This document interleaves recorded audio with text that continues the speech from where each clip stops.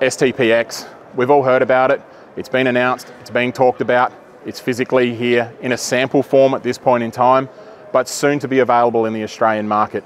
Unfortunately, there's been a few delays due to component shortages around the world, but who isn't experiencing these issues? We've got this product available in a 12, 15, 20 and 25 kilowatt offering to suit your commercial customers for small to medium rooftop spaces. It's got some really intelligent features in the latest of our STP offering. Daisy chain capable up to 5 inverters, cloud control, master to slave configurations.